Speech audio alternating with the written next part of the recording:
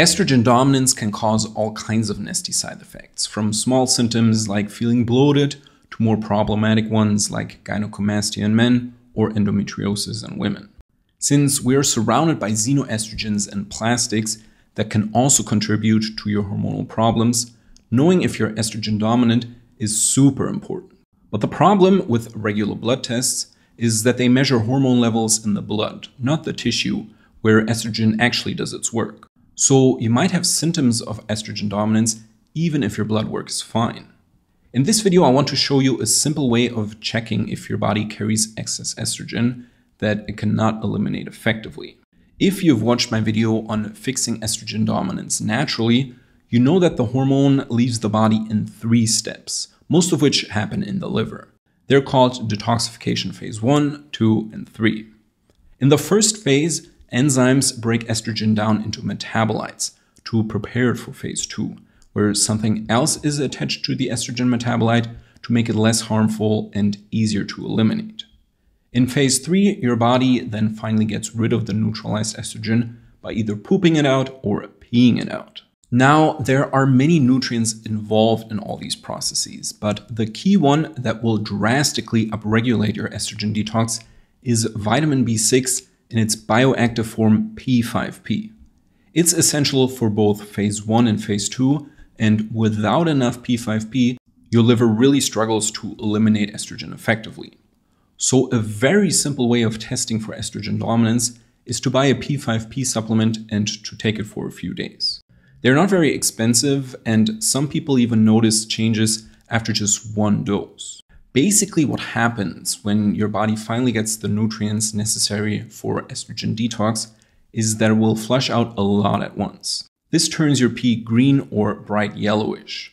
Usually, the more estrogen comes out, the greener it gets. This color change is caused by the breakdown of excess hormones and its excretion through your kidneys. This works for both men and women, and in very severe cases, your poop can even change its color, again, green or yellowish.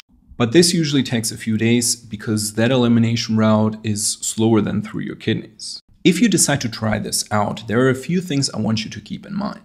1, make sure to stay hydrated during the whole process. Drinking enough water helps your kidneys flush out the excess estrogen, and it makes sure that those excess hormones don't get reabsorbed back into your system. 2, P5P is not the only nutrient involved here. Again, I have a full list in my video on fixing estrogen dominance, but P5P is just one of the most important players. If you take it and you feel like something is being stirred up, but it cannot leave your body, you probably have a deficiency in a nutrient needed for phase 2 detox. That's why it's important you go slow and don't blast your system with hundreds of milligrams of P5P. For sensitive people, doses as low as 5 to 10 milligrams can be enough. Keep this in mind because many P5P supplements come in doses as high as 100 or 200 milligrams. So you might have to open the capsule and just take a little bit.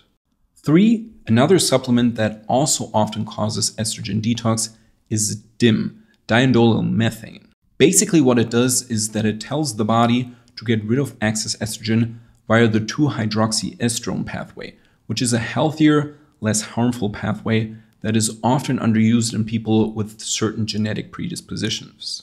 Online, you will also find a lot of people reporting that their pee turned green or yellow after taking DIM. It's not a direct substitute for P5P, but similar, so I wanted to mention it as well. And lastly, if you don't notice anything right away, that doesn't necessarily mean you're not estrogen dominant.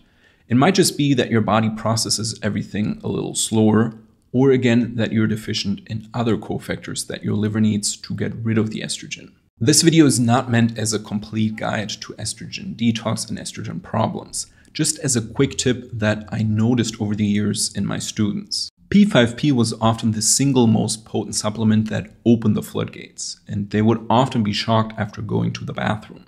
One more thing before I end this video, vitamin B2 also has the ability to change your pee's color, but it's a different color, usually more orange, and it is unrelated to estrogen. So if you Google vitamin B pee color, this is usually what shows up in the results, but it's not what I'm talking about in this video.